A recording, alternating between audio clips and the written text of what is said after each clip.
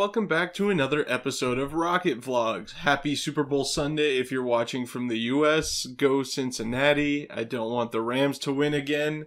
I thought we'd do a little bit of a different video here and go over all of my flights in 2021. Now, I believe I added it all up and my total Newton seconds was in the O impulse range just by myself, not including joint flights with my dad. So that's pretty good, and I probably will beat that this year because of one flight. We'll get into that later. But before I get too far into this, let me just remind you guys, we are only 430 subscribers away from me giving the AMW White Wolf 4-inch kit that's behind me away to one of you guys for free. It's not cheap to ship it, but I'm going to pay for it just because I like you guys being here. It was given to me by Gloria and Robert from AMW, and I decided to give it away. Well, they gave it to me to give it away, but I decided to give it away when we hit 10,000 subscribers, so we're very, very close. If you're watching this and you're not subscribed, please press the button below.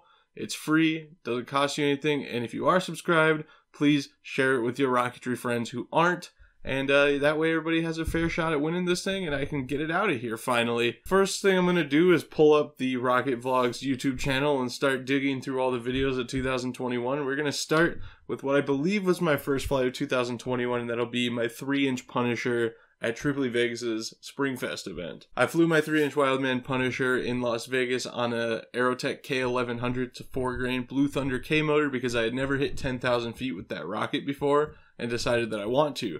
Annoyingly, it went 9,900 feet and change, so I actually have a K1275 to take care of that, and I'm hoping to do it at Springfest this year. We'll see if I have time.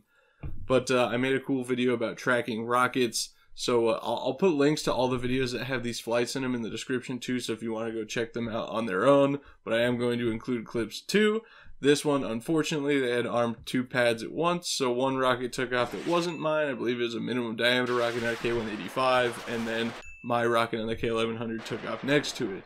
And just to make a point for how not outdated RF tracking is, I even set the tracker down at the flight line and watched the other flights and filmed a couple other flights before I even bothered to go look for my rocket. So put RF trackers in your stuff because very rarely do you lose lock on the way up like a GPS tracker. And next on the dock is my 5-inch Wildman Punisher. If you go to the Wildman website, you won't see the 5-inch Punisher available for sale.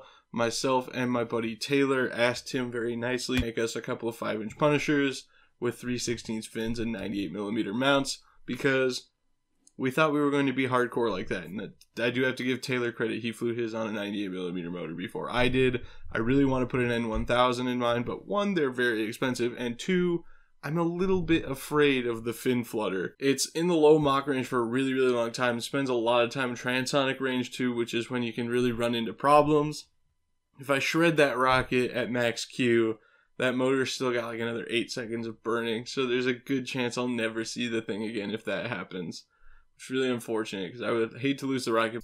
I'd really, really hate to lose the hardware more than anything because that motor case is not cheap. If you aren't familiar, go look up the price of an Aerotech 9815 360. If you can afford to throw that across a field in Kansas, I'm happy for you, but I sure can't. Anyway, first flight of my 5-inch Punisher ever was at Tripoli, Idaho event here in Idaho, just outside of Boise. It was a Aerotech M2050 Propellant X. It was my first time ever seeing one of those motors, and it quickly became one of my favorites ever. Reminds me of the old CTI M2245, which for a while was the go-to level 3 motor. It's just loud, it's fast, it's punchy, it's powerful for a really good price. Price went up a lot, so the value went down in terms of impulse a little bit there, but it's still the most potent M motor you can buy for the 5120Ks, and it's super, super cool. I liked it so much that I bought another one that I flew last year as well, that we'll get to here in a little bit. So let's see what else we got going on. NXRS, I didn't fly anything there. My cousin did his level 1 though. Shout out Shane on your successful level 1. So it looks like the next thing I flew anything at was indeed LDRS. That was, of course, the first and only flight in my possession anyway of my 7.5-inch or 2/3 scale Iris sounding rocket. It was all fiberglass, 7.5-inch diameter, 1/4-inch G10 fins, a blue tube coupler that I had wrapped in carbon fiber, 12 feet 4 inches tall, I believe, and with the end motor in it on the pad, it weighed 82 pounds. It is not a joke. That is a big rocket. It was pretty insane. I dreamt that thing up when I was about 16 because a friend of mine named Jim Scarpine has a 7.5-inch rocket called Star Leopard, and I just wanted to fly something big and like slow takeoffs, super cool. And I decided if I was going to do it, I was going to go big, and I was going to spend the money on an end motor. And we can't fly Sparkies in Idaho, so I was like, I have to do the N2220, the 98mm 6-grain dark matter load from Aerotech. And I'm sorry if anybody from Aerotech is watching. It was just so gutless sounding. I love the look of it, and the pictures of it look phenomenal, and the onboard footage, because I had my brother 3D print me a camera shroud so I could put a full-blown GoPro on there and shoot it in beautiful HD footage. So good, but man, the motor just sounded so gutless. It really was a bummer. Of course, also a bummer was cracking the fillet on landing, knocking one of the fins loose. These things happen. It's a big heavy rocket, and it was coming down around 20 feet per second, which is probably okay on a softer surface, but probably a little fast for anything that big in general, but especially for dropping it on the Bonneville Salt Flats, which is basically as hard as concrete. So, you live some, you learn some. Of course, there's also the footage you can see where the fins were actually draggier than my drogue parachute, but the fins were creating more drag than the chute, so you could see the fin can catching air with the fins and going up above the upper section of the rocket, and it would start streamlining. So the fin can would speed up because the lower section or the upper section still had the parachute open. So the fin can would straighten out into its perfectly aerodynamic form and blaze down at the upper section that's still going slower than it because of the parachute, and it was just smacking it. So those 1/4-inch fins did a little bit of damage to the 7.5-inch gel coat nose cone that you can't even buy anymore. But that rocket's actually now in the possession of my friend Rex, who's getting, he's redoing all the fin stuff, and he's having it repainted very nicely, and he plans on flying on an M1939, which should be pretty awesome. Other notable LDRS flights, I flew a K456 dark matter, the iconic 0% K motor, and it sounded so much better than the N. Ignition. I hate to say it. I feel bad because it's not like I didn't like flying an N motor. I was just, man, I've seen a bunch of footage of those N2220s from like LDRS 38 and other launches where they just like, you can almost feel it through the video. And we were standing there and it just sounded like a blackjack motor. It was a lot of money to spend to just be like, it was okay. But you win some, you lose some again.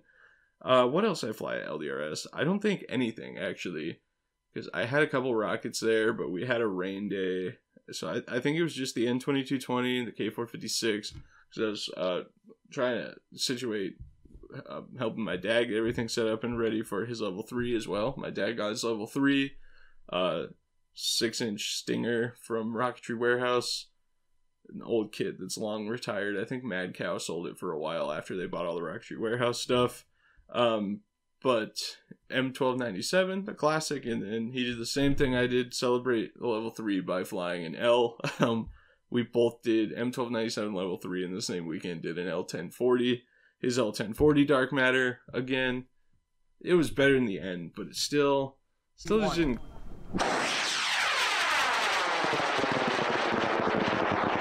quite hit as hard. For reference, here's a video of my buddy Taylor's rocket flying on an L1040 that was absolutely brutal sounding, and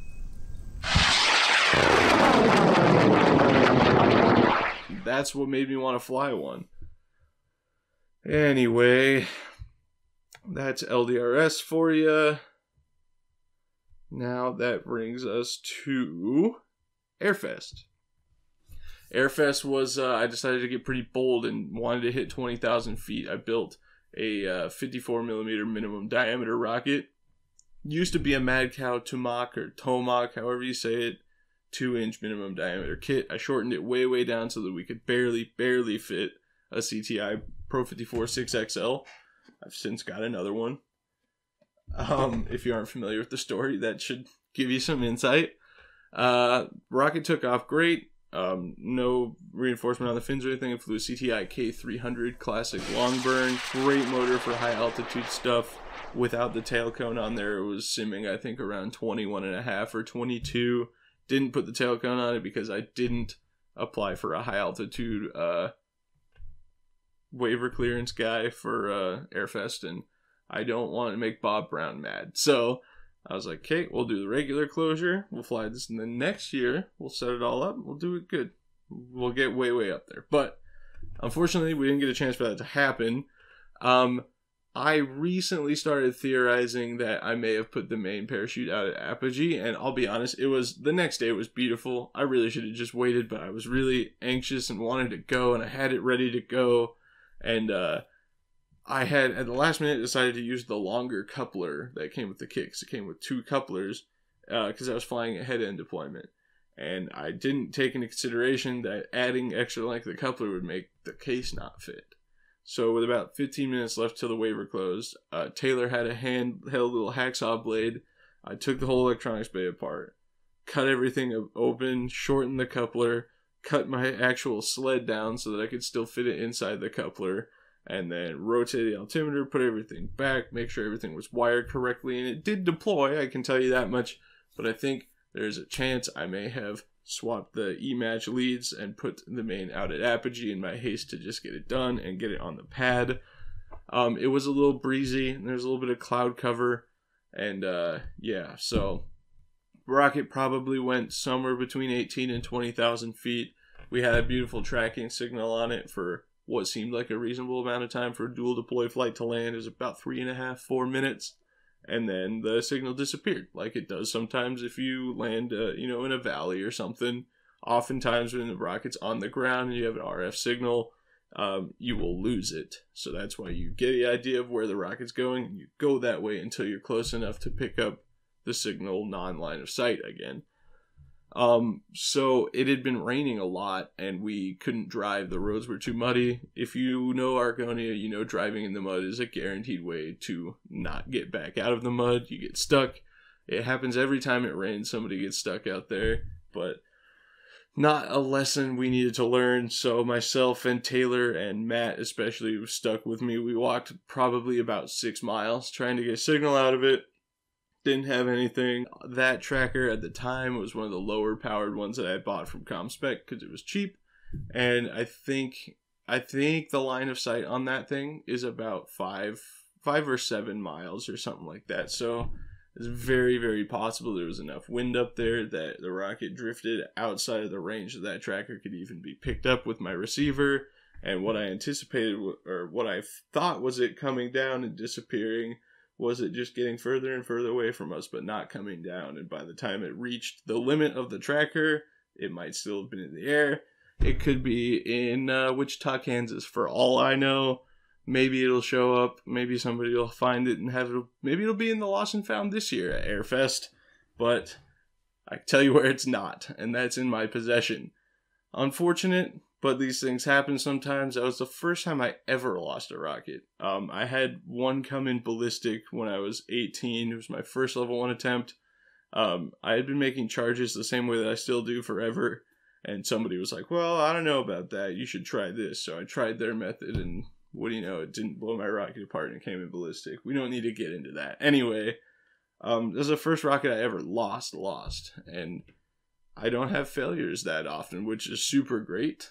I don't push the envelope super hard, and you run into issues the more you try and break records and set things, or not records, but personal bests, or you hit 20,000 or Mach 2 or this or that. The harder you push it, the more likely you are to fail. That's just how it is. Speaking of which, this is my Big Daddy, 4-inch all fiberglass AMW Big Daddy. I flew this at Airfest as well on a CTI 4-grain K740 C-Star.